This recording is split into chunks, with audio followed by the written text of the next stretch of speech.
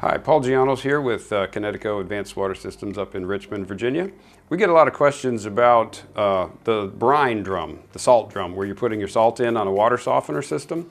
And I wanted to help explain that using some nice props that we've got that are actually functioning, clear models so you can see right through them.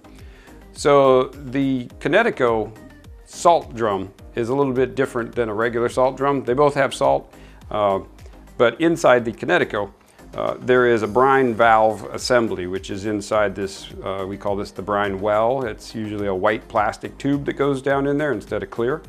And there's a tube that connects this liquid to your unit somewhere. So this tube can do two purposes. It can actually pull out salt water, brine, and it is used for the cleaning process during a water softener's regeneration. But then once it pulls it out, it needs to put it back. So at the end of that cycle, the unit will actually push water back into this, into the brine drum, and it will raise the water level up until this float that you see in here goes up and actually closes off the opening, just like a toilet float. That's why your toilets don't just continue to overflow on the floor unless there's a big problem.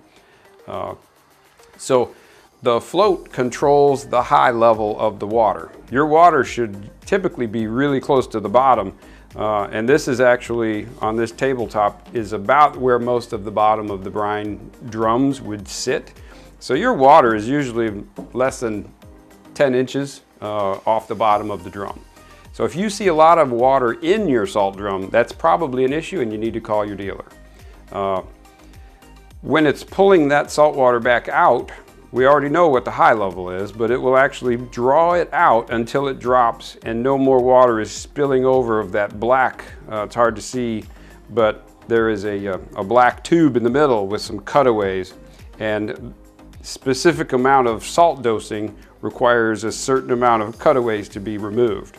And the water keeps overflowing until it gets to the point where it's even, and that's the low level. So pretty much, if you can imagine, the top of this hasn't been trimmed, but you're looking at basically about this much salt water is all that this unit would use for a regeneration.